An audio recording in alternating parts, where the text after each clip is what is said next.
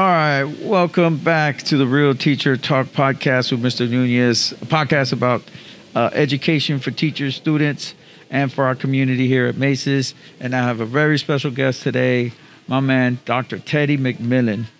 Welcome, Doctor. Well, thanks a lot. Definitely happy to be here. I got a warm welcome from your staff, your students. You got a fabulous team here. So happy to be here on your campus. You talked to me a lot about it. So, again, just happy to be here to have a conversation with you. Appreciate it. Thank you. All right. Absolutely. So, obviously, you had a great experience as far as your education went. So, tell me reading was a big part of your life. I know it was in high school. I mean, we had the same English teacher, right? And shared those novels with us. Mr. G. Mr. G. That's right. Hey, shout out to Mr. Goodikins. We're going to share this with Mr. Goodikins, right? And was really big on writing and being articulate, right? Yes. And I have to ask, what was your experience like as maybe elementary, middle school, high school, where it all began for you? Yeah. I went to a small school in Compton, California. Back in, if I say the decades, I think everybody's going to know my age, but I guess I'm not afraid to tell that. I'm a little bit over 50, not too far away from 55. All right, man, I'm in the same club, man. So I guess I told our age because we went to high school together. But very early, I just loved stories. My mom was a great storyteller. But in elementary school, I had some really great teachers who really immersed us in African American history. Particularly looking at literature. We learned the Black National Anthem in the fourth grade. Lift every voice and sing till earth and heaven ring with the harmonies of liberty. Those are things we had to actually stand up in the classroom and learn about. I learned about people like James Weldon Johnson, who was one of the authors of Lift Every Voice and Sing, which is the Black National Anthem. Learned about Langston Hughes. Was really, gravitated towards his writing. One in particular was Mother of the Sun, the poem that he wrote, which reminded me of my relationship with me and my mom. Well, son, I tell you, life for me ain't been no crystal stair. It's had tacks in it and splinters and boards torn up in places with no carpet on the floor bare. Oh. But all the times I've been reaching on and turning corners and sometimes going to dark where there ain't been no light. So, boy, don't you turn back. Don't you sit down on those steps because you find it's kind of hard. Don't you fall down, for I'm still climbing, honey. I'm still going because life for me ain't been no crystal stair. I learned that in the fourth grade. So I was already really excited about books and writing. I love the smell of books. Mm-hmm. I love the smell of walking into a library. It's like a scent that really excites me. And I get really interested in reading about new stories and new people, new experiences. So I kind of took that with me to middle school and also to high school. And then I had some really great teachers to help me kind of get even more excited about writings that I probably didn't know much about. People like Nathaniel Hawthorne, who says words as powerless and meaningless as they are standing in the dictionary, mm-hmm. but how potent for good and evil they become when in the hands of those who know how to combine them. So I remember reading about Nathaniel Hawthorne at Bourbon Day High School, which really opened my eyes to even more works that I got really excited about. We read Of Mice and Men. We read, of course, To Kill a Mockingbird. Mm-hmm. Those are some really exciting books I read as a kid. Also reading about people like Richard Wright. Learned about him really early. So I was really excited about picking up a book and reading a story and allowing my mind to kind of go into that adventure from another person's perspective. Right. So, yeah, So it was only a natural progression that you went from reading to becoming a writer. Yes. And now using that skill, right, to go ahead and make change happen.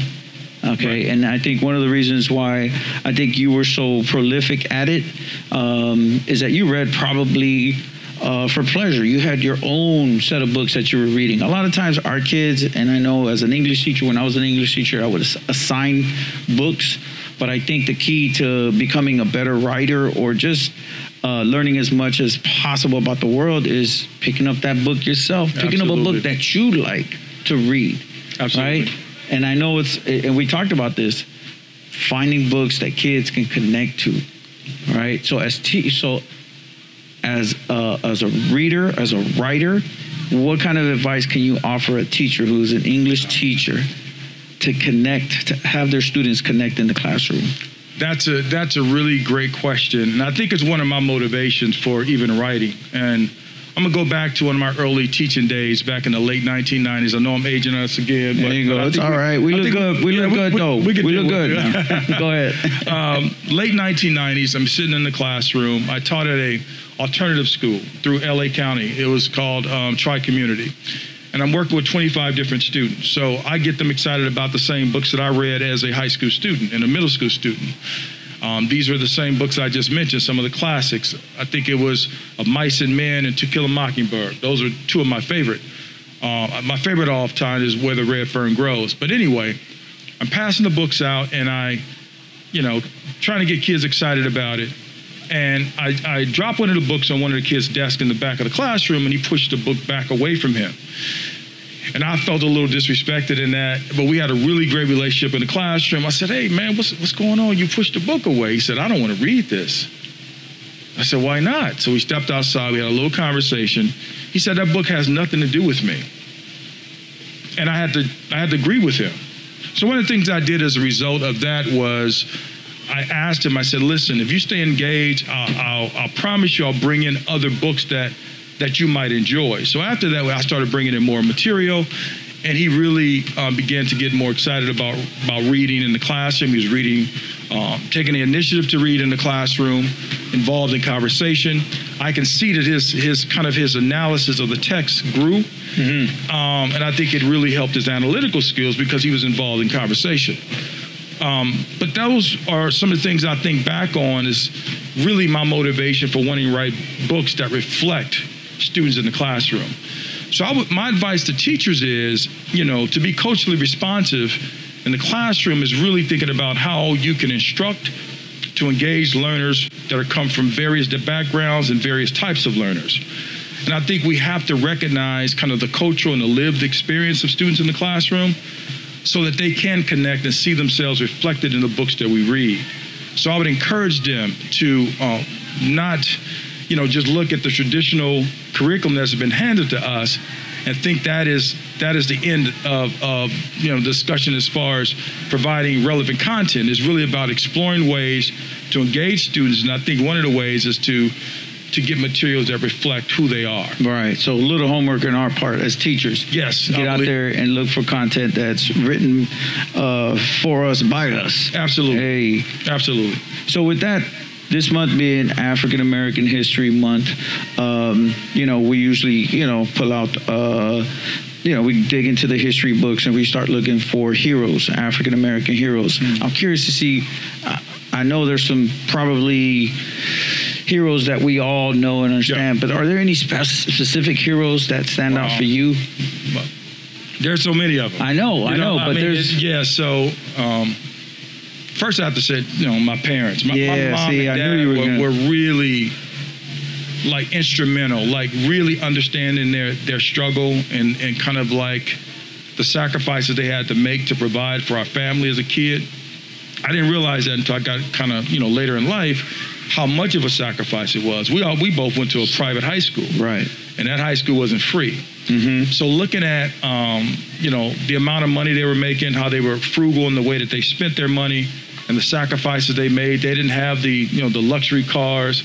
They didn't take the extravagant trips across the world. Mm-hmm. Their sacrifice was really given back to us and getting up all the essential things that we needed to really grow as individuals and as a family. And I think as a result, we saw that pay off over time. So I had to definitely recognize my parents, recognize my older siblings. I was the baby of the family. Uh-huh. And, I put something on Facebook a couple of months ago about, I think I was spoiled by my parents, but it really wasn't my parents who spoiled me, it's my older siblings. Older siblings, right. Watching out for you. Taking me on dates with them when they were teenagers, and I was 6 or 7 years old, and I'm sitting in the back seat of a drive-in in the back of the car, and I'm enjoying popcorn while they're on a date. My brother and I are in the back seat. Just watching the movie, we're all watching the movie. Hey, you must have been a well-behaved little sibling, because I can't picture myself on taking my little brother out anyway. Yeah, but you were a good kid then. You must have been a good kid. pretty much. There we all kind of faced all the other influences, not wanting to be tainted by what you saw in your community, the negative, things that were happening around you, staying grounded, knowing people, but also knowing how to make good decisions. Like when you felt that kind of that inner voice speaking to you saying, no, you probably shouldn't go in this direction or go with those individuals. You probably need to kind of reevaluate what you're doing in this particular moment. But just fortunate to have people around me that were just like instrumental in help shaping us and nurturing us and protecting us and helping us grow. I mean, there are so many. I mean, Marcus Garvey, read a lot of his books. He came from Jamaica, coming here as a, trying to liberate the minds of African people and kind of like challenging the system here in America. I kind of look at the work of Marcus Garvey. I look at all the other great examples of other, African Americans, who made those sacrifices so that we can kind of live in a better world. And there's so many of them that I can talk about. We can talk about the Medgar Evers. We can talk about, Fannie Lou Hamer. So many of them. Right. And we all know about Martin Luther King and, exactly. contributions. And, I've heard the statement, and it's true, that it's every day is African American History Month, because this country, right, has been built on a lot of the sacrifice, right, that African Americans have been through. Yes. So we could spend we could spend 365 days learning about what the sacrifices that African Americans went through. But really, this month, I think I wanted to do this, and also to introduce this book that you've been working on, the new work that you've been doing with, with your writing, as far as what's happening right now in the world. Right.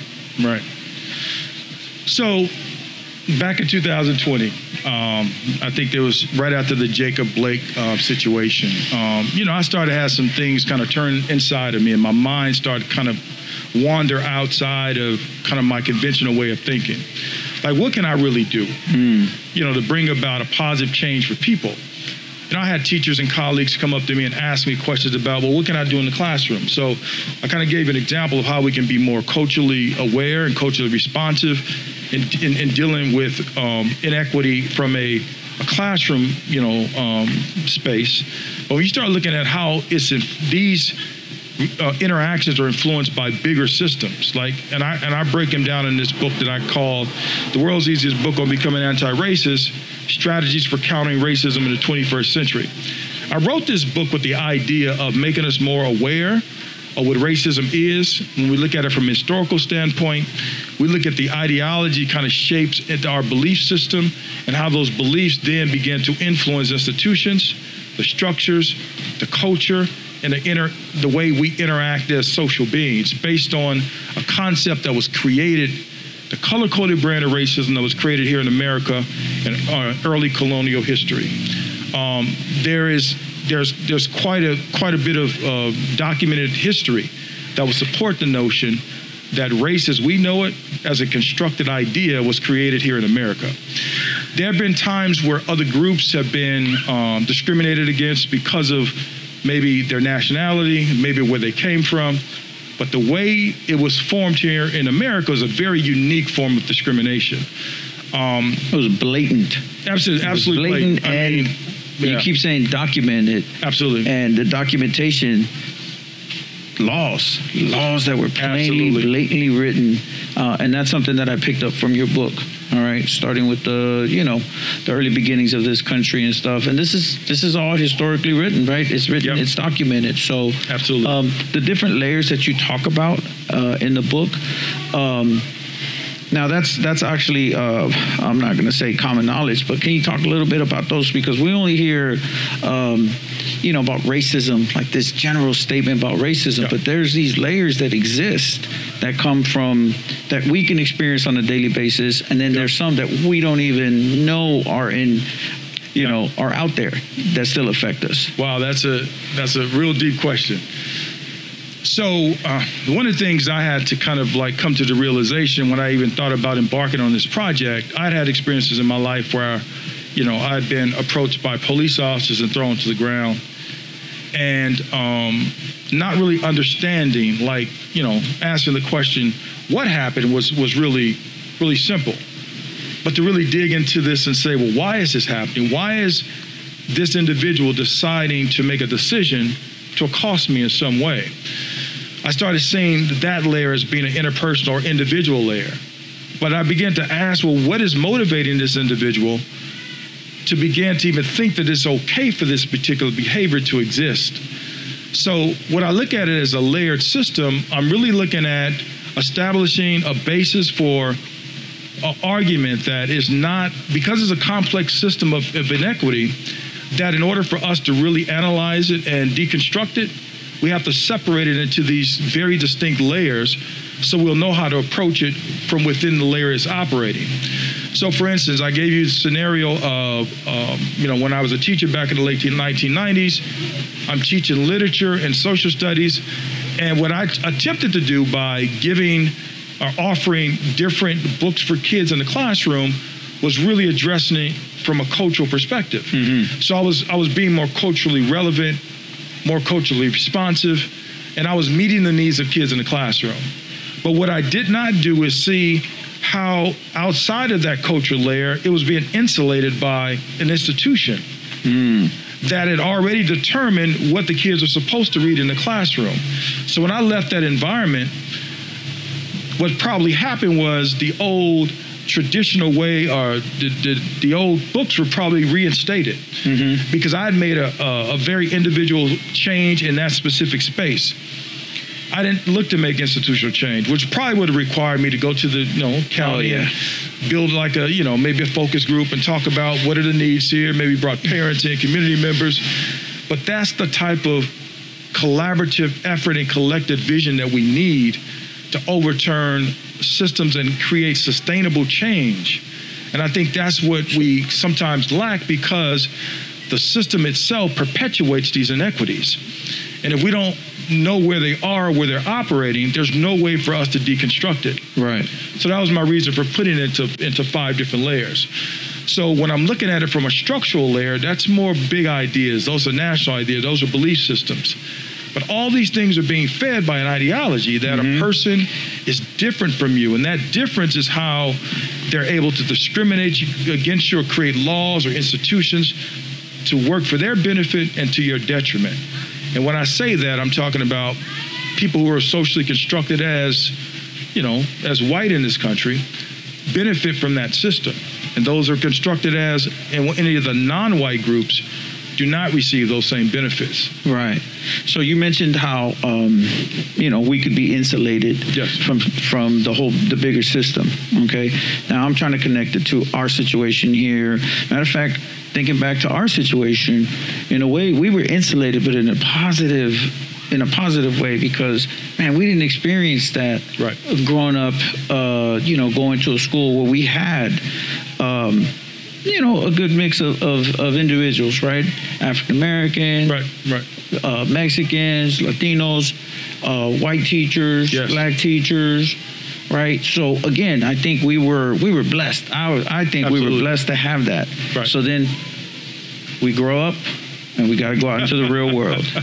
So I think students in certain situations, especially public school to some degree, we're insulated, but then we grow up and we got to go get them out into the real world. Right. And then what happens? The world smacks you right in the face. Oh, man, in the worst way. I had a student call me a couple of months ago. She was a second-year student in one of the local universities here. And she called me. Now, she hasn't been my student for about 3 years now, but she because of the relationship we built and I build with students, is really, I have students really feel that they can call and ask me those tough questions. So she asked me, what am I supposed to do when I'm in my dorm and every time I walk in with my roommate, it seems like the RA challenges more than she does other people. So one of the things I asked her, I said, well, can you kind of explain a little bit more? Like, how many times did it? She said, every time we come in. Other people can just walk right by and she doesn't say anything to them. So one of the first things I told her, I said, well, those things happen. I said, I need you to understand that it's not so much the individual, it's the system that I would like to address. I said, first of all, do you have an ally there on campus, that someone that you trust who's an adult? And she said, yeah, I do. I said, what I want you to do is connect with that individual and share with that individual what you're feeling right now. And she was able to do that. And that individual on campus was able to really kind of share with her some really good information on how she could help navigate her through those spaces. And I think one of those things was really to kind of like have a conversation with that individual, and that individual did not know, or she said she didn't really realize that she was asking them questions every time they walked into the dorm. So I think one of the things is making ourselves aware that these attitudes and beliefs might exist, and understanding that there's a system typically behind that influences that behavior. Right. So not letting the individuals off, but if we approach it just from that individual layer, typically that might bring anger. It might make us feel a little bit more like we've been targeted, and it might make us respond in those moments. But understanding that might be other things operating outside that individual's way of thinking or the way they're treating you will make us at least think about how we might be able to approach it beyond that simple one-on-one interaction. Right. And I've come to understand it to be microaggressions. And yes. Those are microaggressions, they can be very subtle. Yes. Right. So for our seniors and our high school students who are going out into the world, they'll probably experience them whether at a job, in a university, because unfortunately, even though they're higher learning institutions, there's still individuals that come from all different walks of life who, because of the system that you talk about, yes. right, they've been somehow conditioned, all right, to act a certain way, right? And right. unfortunately, in that situation at a school, maybe you can address it, but they have to take action, right? Yes. You can't just sit back and just be passive, because then now what? It just keeps happening over and over and over again. Absolutely. Right? So, obviously, staying calm about it, like what you yep. said. Talk to a mentor, talk to someone, but don't just chalk it up to like, oh, that's just the way people are, yep. and then what?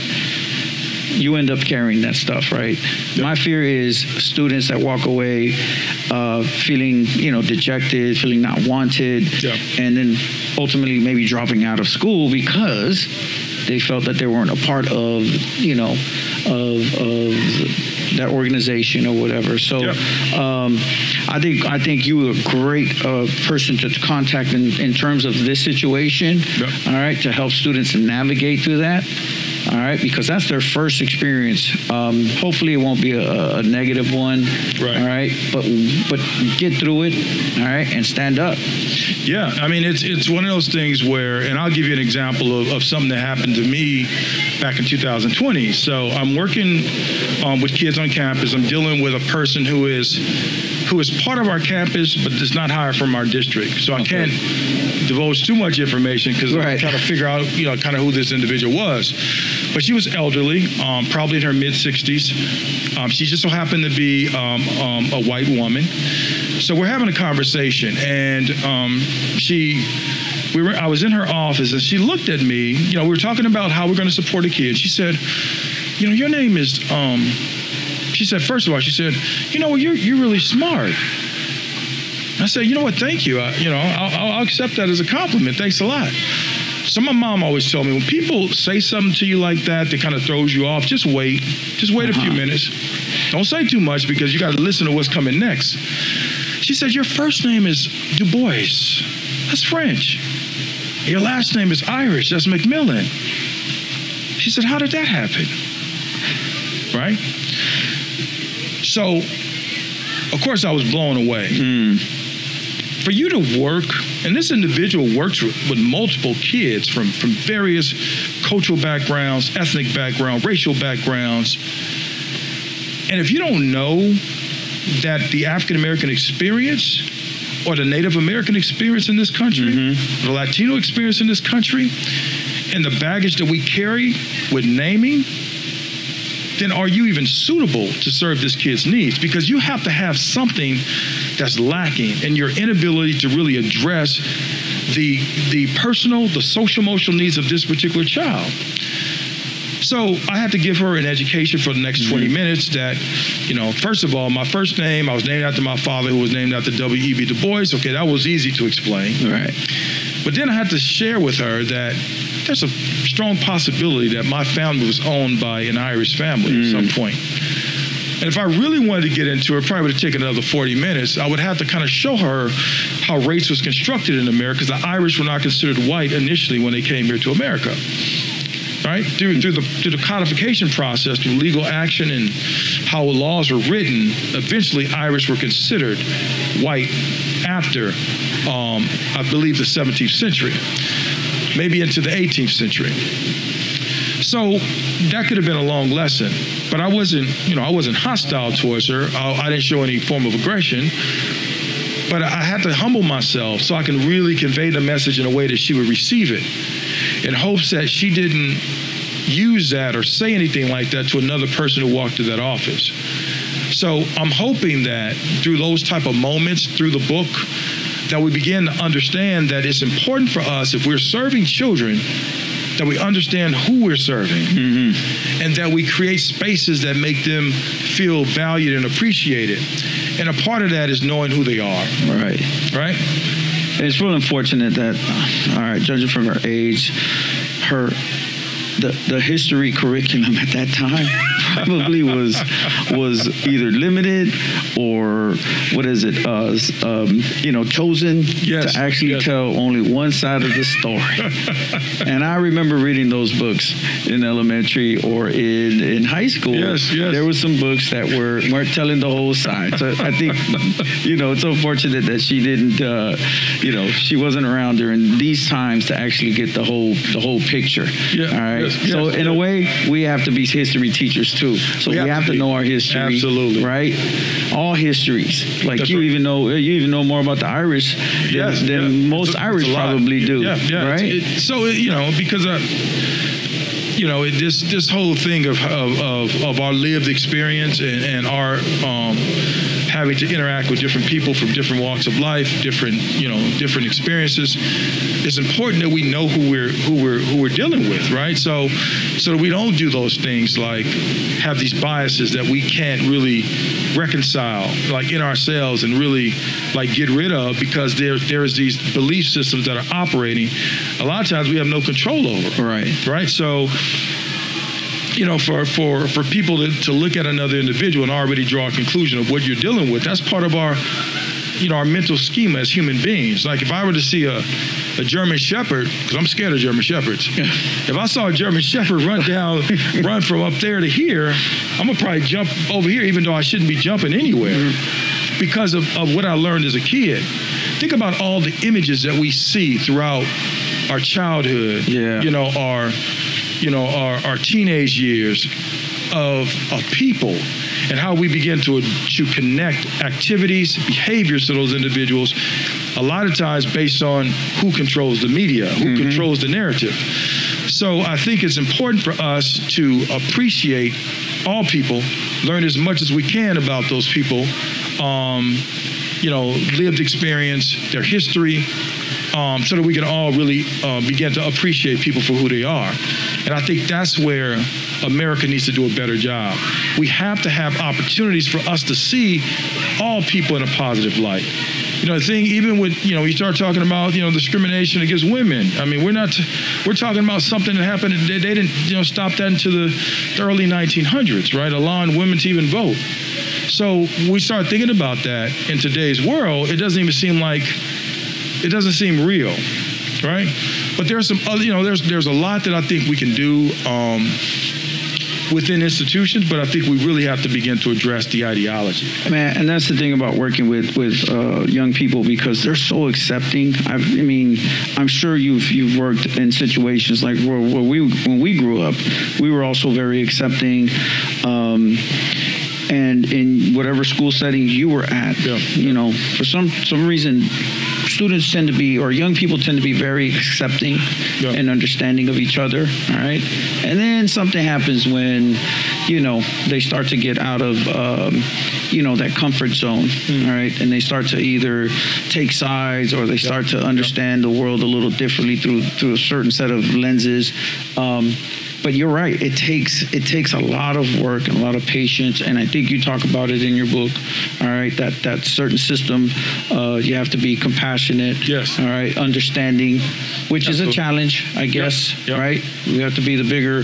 We have to take the higher road, be the bigger person, right, to be able to handle those situations. Yeah. All right. So I'm hoping we can probably set up a training, for teachers, for administrators, because I think a lot of times we forget our role, and we can teach our students a little bit more in this area. Absolutely. Especially when it comes to race and accepting others, right? Yeah, and like I said, a lot of people, it's hard for us to accept the fact that racism still exists. So a lot of, you hear a lot of people are in complete denial. Doesn't exist. But I ask two basic questions, and this is functioning in an ideological layer. I'm gonna give them two examples. I talk about the EGFR number, right? That is given to African or Black people, that increases their kidney functioning number, right? That is something that is based on this false ideology that we are different biologically. So that is something that's operating currently right now throughout the United States. So that's something that University of Maryland has done away with, University of Washington has done away with, and also NYU. The other thing is the NFL recently, about 2 months ago, they basically settled for $1 billion because they were also using race-based factoring in determining CTE functioning for former players who were Black. So the Black players had a different factor that they used because they believed that they couldn't tell the difference if a person actually had brain damage through their NFL career, because they believed that cognitive functioning probably didn't change much from before they started playing football until when they ended. So those are some very specific things that happened recently. So when anyone says racism does exist, yeah, you might not see it on the interpersonal level. That's not what I'm talking about. Of course, we've got to address those issues, but usually that behavior is being informed by something outside of that interaction. I've been called the N-word by people in a department store before, and I was, my wife and I first got married. Wow. My response wasn't to slap the woman or cuss the woman out. I maybe said a few things to her, but the reality was that I remember my 8th grade teacher, Mr. Davis, telling me, he said, "Son, this is a system." Mm-hmm. He said, "You don't look at the people, look at the system." There you go. So when I began to look at it from that aspect, yeah, we have to check the behavior, but we also have to begin to look at, well, where is that coming from? And if we can't answer that question, create strategies on how to disrupt it, then we won't be able to bring about the type of change I think we need to have in order for us to really live this dream we talk about. And based on the experiences we had, I would be telling a lie if I went out into the world and said there's no goodness out there. No, right? No. I would be telling a lie Same if here. I said that race determines how people treat you and make you feel, and how make you feel less valued.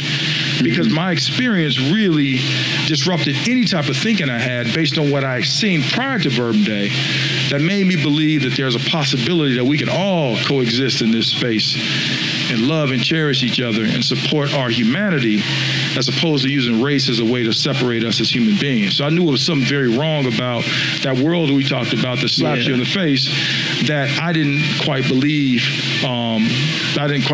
in. Like, there's ways for us to really build that, but it takes work for us to get there. And those places still exist. They places do. like Bourbon Day, little school located in South Central LA. Yeah. All right. I honestly believe those little neighborhoods, those little communities exist out there. We just need to bring them to light and learn from them. Absolutely. And talk about them. I think you need to write a book about it. Hey. I will say, my last school at Culver City High School blew my mind. We typically would have like a multicultural fair, right? So I think if you create the spaces for kids will figure it out. Yeah. Kids said, we don't want to do multicultural because it shows how different we are. They said, we want to do a intercultural event. We want to show how we're connected. Oh, look at that. You said, that was way of looking at things. When you facilitate and you create spaces for kids to kind of like feel comfortable with who they are and not be afraid to discuss those tough topics about what separates us, they'll figure out the rest. Carlos Valverde, big ups to you for creating that space for kids at Culver City High School. I was fortunate being a part of that for 8 years. I was an assistant principal for 6 years. Right. And I saw some fascinating things happen there. But one of the things that I felt like I didn't do enough of, and I think it wasn't because of my lack of understanding, it was that I didn't see how racism was really being influenced by the outside layers. Because I can deal with it when it's on a cultural layer, but when it got to institution, I got to do a better job at that. When it gets to the structural layer, that's more legal. That's big ideas. Those are laws. Right. You know, when I'm working with like NAACP or organizations like that, they already kind of have a platform for dealing with like that type of like mistreatment and discrimination. But beyond that is that ideology. And I think that's where we really need to kind of look at history and tell people the truth. The African American experience it didn't start in America. Right? It didn't, you know, we can't continue to just look at that 400-year period and believe that's our start. We have to look beyond that and begin to figure out, well, what was going on before that? Oh, yeah. All the empires that were built, the civilization of Egypt and Kemet and Nubia. So we have to really explore that. So people began to see there was major contribution from all groups here in America, not just one. We actually have an ethnic studies class here, Fantastic. which I think, man, you know, especially in this political climate, I think ethnic studies is going to have to be a mandatory class, which I think there is some news in the district that they're talking about making ethnic studies a much needed class so that we can understand where first of all where we come from, yes, right, and then hopefully we can get through all of this mess that we're dealing with right now and avoid all of this heartache. That's important. That's right. The institutional layer. That's the institutional. I think our schools should be able to start doing. And I think you're going to be instrumental with the workshops that you do, right, to bring that much needed change and stuff. Absolutely, because we'll talk about the how, like the how, like the strategy. How do you actually implement something like that? How do you create spaces where kids all feel appreciated? How do you get teachers really prepped on? Because I think it's more than just and I had to kind of rethink the way I approach it. Unless people really understand and accept the fact that all kids can be great, and it's my job to help them get there, then I'm going to live kind of based on what I already know. And a lot of times it's difficult for us to think about, well, what is the possibility? Well, what is it? How can I stretch myself into believing that what I see in front of me is not what I've been seeing on television for the last 30 years? Maybe 5,000, images of individuals that may look like this individual who have been shown in a negative light. How do I change? How do I shift?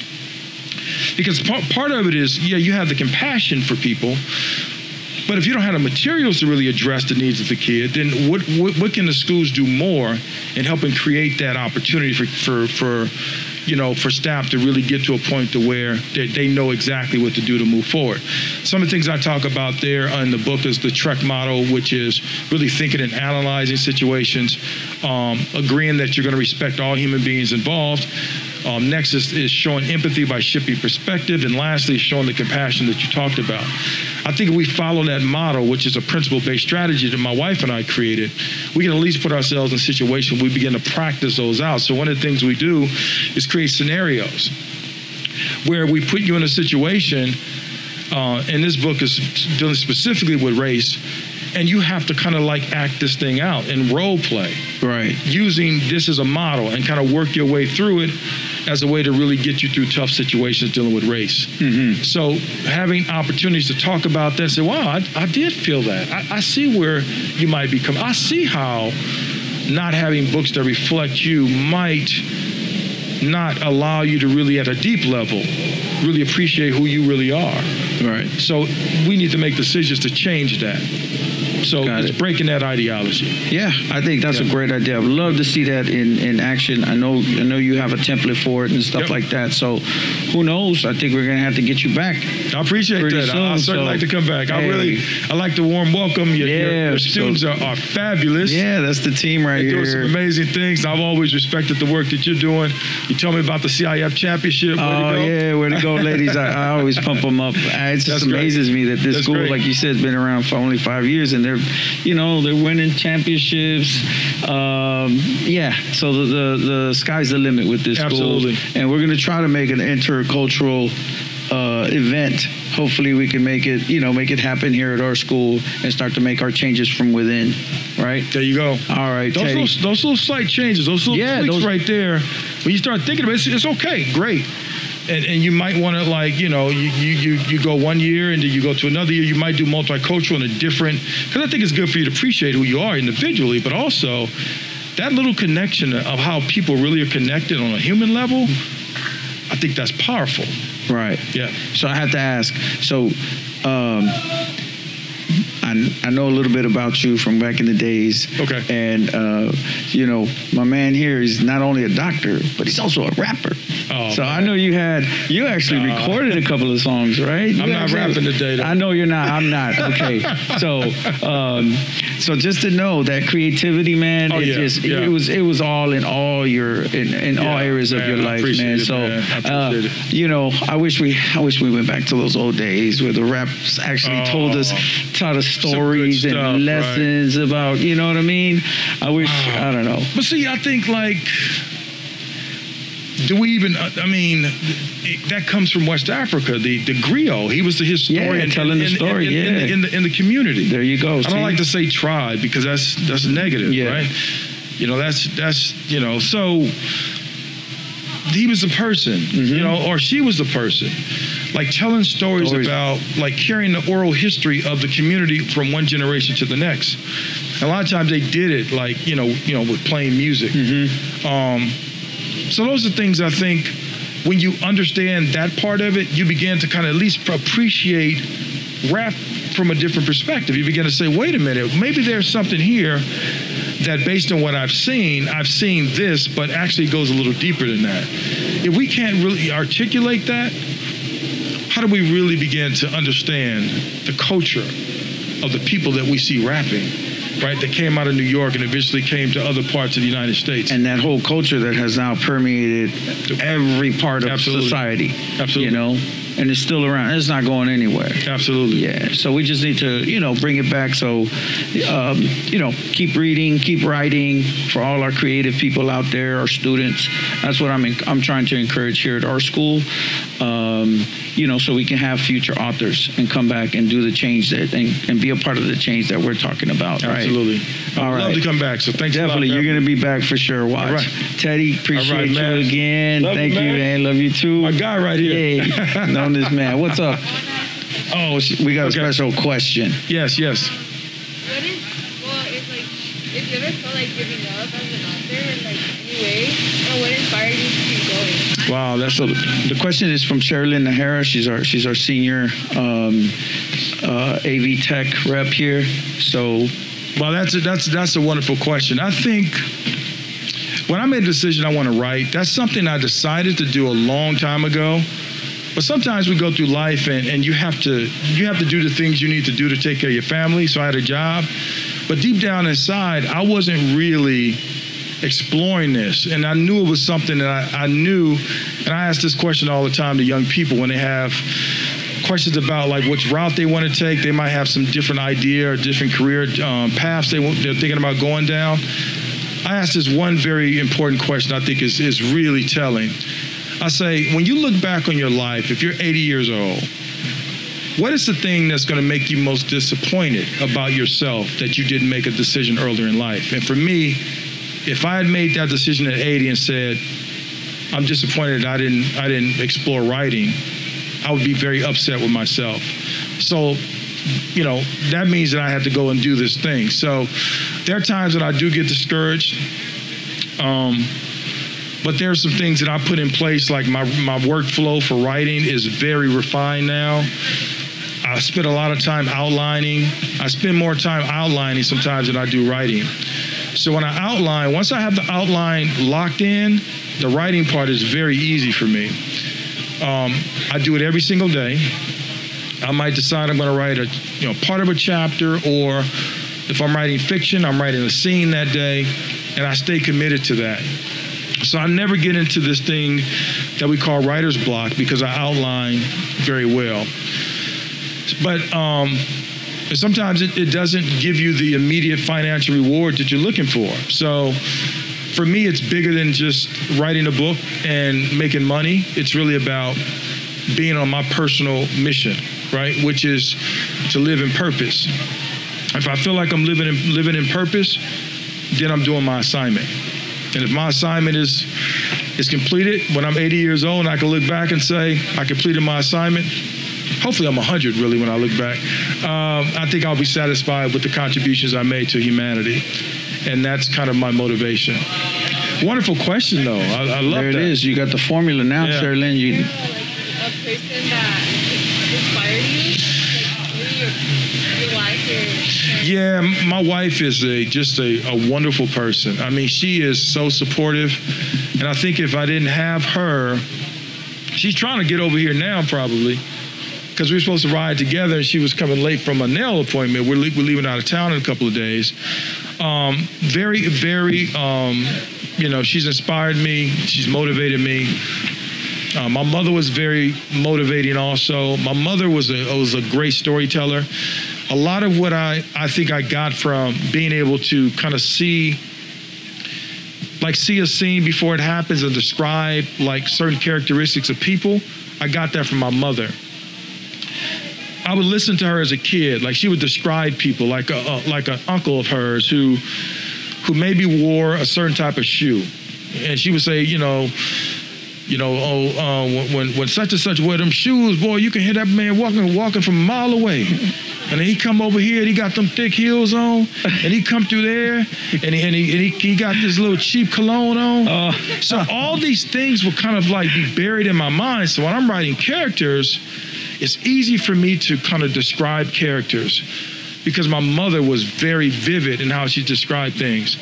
So when I write a scene, I block out like the five senses. Like, what am I seeing? What can I touch? What am I smelling? Am I tasting anything? And once I do that and put myself like in that zone, everything just kind of flows from there. And when you engage your readers by engaging the five senses, you really bring them into your story.